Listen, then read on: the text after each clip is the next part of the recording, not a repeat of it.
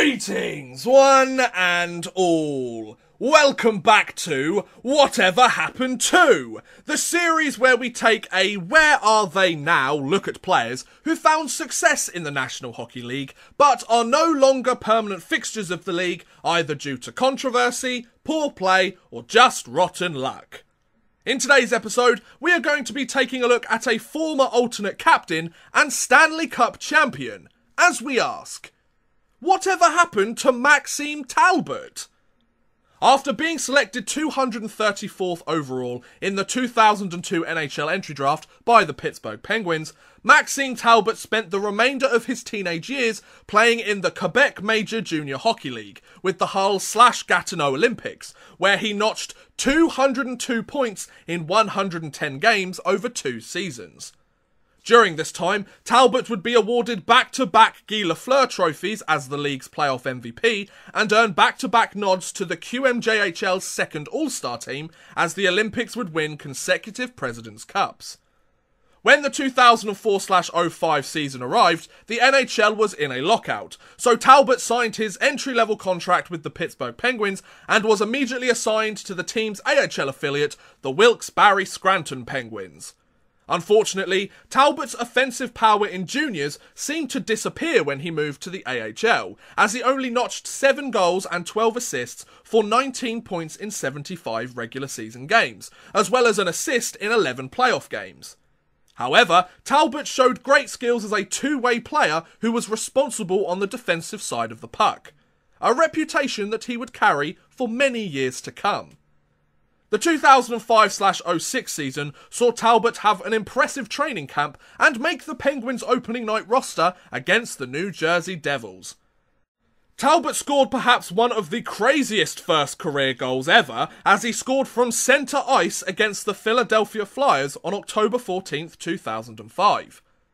Talbot was primarily used as a penalty killer during his rookie season, but he managed to notch 5 goals and 3 assists for 8 points in 48 games with the Penguins. After those 48 games, Talbot was reassigned to the AHL Penguins team, where he rediscovered his offensive abilities, scoring 12 goals and 20 assists for 32 points in 42 games, as well as 3 goals and 6 assists for 9 points in 11 playoff games in the AHL. The 06/07 season saw Talbot start in the AHL with the Wilkes-Barre Scranton Penguins, but after 5 games he was called back up to the Pittsburgh Penguins to continue his NHL career. Whilst he was still mostly used as a penalty killer, Talbot began to find his feet offensively in the best league in the world, as he notched 13 goals and 11 assists for 24 points in 75 games. Talbot also added a single assist in 5 playoff games, but the Pittsburgh Penguins were eliminated in the first round of the playoffs by the Ottawa Senators. The 07/08 NHL season had Talbot on the Penguins' NHL roster full-time for the first time in his career, as he notched 12 goals and 14 assists for 26 points in 63 games. Talbot also scored 3 goals and 6 assists for 9 points in 17 playoff games as the Pittsburgh Penguins made it all the way to the Stanley Cup finals, but they were eliminated in 6 games in the finals by the Detroit Red Wings.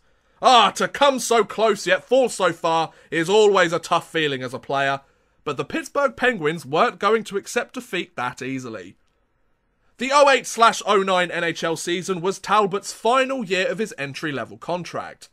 The Pittsburgh Penguins were happy with how Talbot had performed for the team, so they decided to re-sign him to a 2-year contract extension on December 19th, 2018. Talbot rewarded the Penguins with continued consistency both offensively and defensively as he put up similar numbers to his previous seasons in the league, notching 12 goals and 10 assists for 22 points in 75 games. However, it was in the playoffs where Maxime Talbot proved his worth, as he scored 8 goals and 5 assists for 13 points in 24 playoff games, as the Pittsburgh Penguins defeated the defending champion Detroit Red Wings in 7 games in the Stanley Cup Finals to win the Stanley Cup and clinch the team's first Cup victory since 1992. Just like that, Maxime Talbot had won the greatest prize in hockey and had done what only a small group of players have ever done in their playing careers. He had become a Stanley Cup champion. It doesn't get that much better, does it? The 09/10 NHL season saw Talbot's production drop noticeably as he only notched 2 goals and 5 assists for 7 points. However, this was perhaps in part due to Talbot only playing 45 games that season due to injuries. Talbot did return to the lineup for the playoffs, where he scored 2 goals and 4 assists for 6 points in 13 games, but the defending Stanley Cup champions couldn't repeat their success the following year, as they were eliminated in 7 games in the second round by the Montreal Canadiens. The 10/11 NHL season had Talbot play an entire season for the first time in his then 6-year NHL career. Talbot notched 8 goals and 13 assists for 21 points in 82 games, keeping relatively consistent with his previous full season totals. Talbot also scored a goal and 3 assists for 4 points in 7 playoff games, but the Penguins were eliminated in the first round of the playoffs by the Tampa Bay Lightning. After Maxime Talbot's contract extension had expired and he was unable to come to terms with the Penguins on a new contract, on July 1st, 2011, the Stanley Cup champion signed a 5-year, $8.75 million contract with the Philadelphia Flyers, the Pittsburgh Penguins' interstate rivals. This was of course seen as a hugely controversial move on Talbot's part, as these two teams have such a burning hatred for each other. These two teams despise each other. Now I can imagine a lot of Penguins fans furious with Maxime Talbot, thinking he was a traitor after going to sign with their Flyer rivals. And I can also imagine a lot of Philadelphia Flyers fans laughing their arses off for stealing a solid depth player from the team they hate the most in the league. Sports are a pretty weird industry, but they're so fascinating, aren't they? The 11/12 season saw Talbot suit up for the Flyers for the first time, and in doing so he had the best offensive season of his career, notching 19 goals and 15 assists for 34 points in 81 games. Talbot would also notch 4 goals and 2 assists for 6 points in 11 playoff games, but the Flyers were eliminated in 5 games in the second round of the playoffs by the New Jersey Devils. Fun fact, all 4 playoff goals that Talbot scored those playoffs were against his old Pittsburgh Penguins team in round 1, 2 of which were short-handed goals. If that isn't a statement to Pittsburgh that they were foolish to let Maxime Talbot go, I don't know what is, folks. The 12/13 NHL season began in a lockout, so Talbot took his talents overseas to Tampere Isles of Finland, where he notched 3 goals and 3 assists for 6 points in 12 games. However, like most NHL players during the shortened season, Talbot's time abroad was short-lived as he returned to Philadelphia when a new collective bargaining agreement was signed and the season resumed. Talbot scored 5 goals and 5 assists for 10 points in 35 games during the shortened season, but the Philadelphia Flyers ultimately missed out on the playoffs, and Maxime Talbot missed out on postseason action for the first time in 7 years.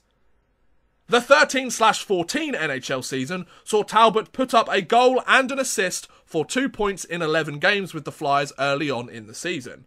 However, on October 31st on Halloween 2013, Maxime Talbot was traded to the Colorado Avalanche in exchange for forward Steve Downey. Talbot kept his point production consistent with the rest of his career after his move to Denver, as he notched 7 goals and 18 assists for 25 points in 70 games with the Avalanche. Talbot would help Colorado make the playoffs, but he didn't notch a single point in 7 games, as the Avalanche were eliminated in 7 games in the first round by the Minnesota Wild. Whilst he got back to the playoffs, he didn't really notch any points and help the team get any further. The 14/15 NHL season had Talbot back with the Colorado Avalanche for his second season as the team looked to make a deeper playoff run. Whilst Talbot would score 5 goals and 10 assists for 15 points in 63 games, he was traded again at the 2015 NHL trade deadline to the Boston Bruins. After being sent to his 3rd team in 2 seasons, Talbot notched 3 assists in 18 games with the Bruins, who would ultimately miss the playoffs, meaning Talbot would miss out on postseason hockey for the second time in 3 seasons. The 15/16 NHL season saw Talbot with the Boston Bruins again, and in the final year of the 5-year contract, he signed back with the Philadelphia Flyers in 2011. Talbot was looking to prove he still had gas left in the tank at the NHL level, and that he was still a serviceable player in the league. However, the Boston Bruins didn't quite get that memo, as Talbot notched 2 goals and 5 assists for 7 points in 38 games, before demoting Talbot to their AHL team, the Providence Bruins. Talbot played well in Providence, as he scored 10 goals and 11 assists for 21 points in 26 games, as well as an assist in 3 playoff games, but Providence were eliminated in the first round of the AHL playoffs. As his 5-year contract expired, Max Talbot knew that his value in the NHL was rather diminished compared to his last free agency. So on May the 27th, 2016, Maxime Talbot signed with Lokomotiv Yaroslavl of the Continental Hockey League. After 11 seasons in the NHL, Max Talbot was heading to Europe to see if he could be a top player in the second best league in the world. The 16/17 NHL season saw Talbot suit up in the Lokomotiv jersey for the first time, as the Stanley Cup champion notched 15 goals and 21 assists for 36 points in 60 games with the team. Talbot also scored 5 goals and 2 assists for 7 points in 15 playoff games, but Lokomotiv was swept in the 3rd round of the Gagarin Cup playoffs by SKA St. Petersburg. After a solid offensive year with Lokomotiv, the two parties came to an agreement on a new multi-year contract to keep Maxime Talbot with Lokomotiv for the next couple of years. After moving from North America and leaving the NHL only a year ago, it looked like Maxime Talbot had found a home across the world in Russia. The 17/18 KHL season saw Talbot notch 8 goals and 11 assists for 19 points with Lokomotiv. However, the alternate captain of the team only played 43 games last season due to injuries. Talbot also did score an assist in 9 playoff games, but Lokomotiv were eliminated in 5 games in the 2nd round of the playoffs, once again by SKA St. Petersburg. To this day, Maxime Talbot is still part of the Lokomotiv organisation as an alternate captain of the team. My research shows that he is contracted to the team until the end of next season, the 2018/19 season, but after that it appears he will become a free agent once again. Will Maxime Talbot return to the NHL as a 35-year-old and find himself a 1-year contract with a team? Or will he sign another contract in Russia and continue to play hockey in the KHL? I guess time will only tell. But regardless of whether he plays in the NHL, the KHL, or whether he plays professional hockey at all after next season, Maxime Talbot has given it a pretty good run up until this point. The 234th pick of his draft class has played 704 NHL games, scored 91 goals, and notched 113 assists for 204 points so far in his NHL career in the best league in the world. Not many draft picks in the 200s can boast those sort of numbers, that's for sure. Sure, he's not a prolific goal scorer and he's not a point-per-game type of player, but he's not supposed to be. When you sign a guy like Maxime Talbot to your roster, you know exactly what you're getting.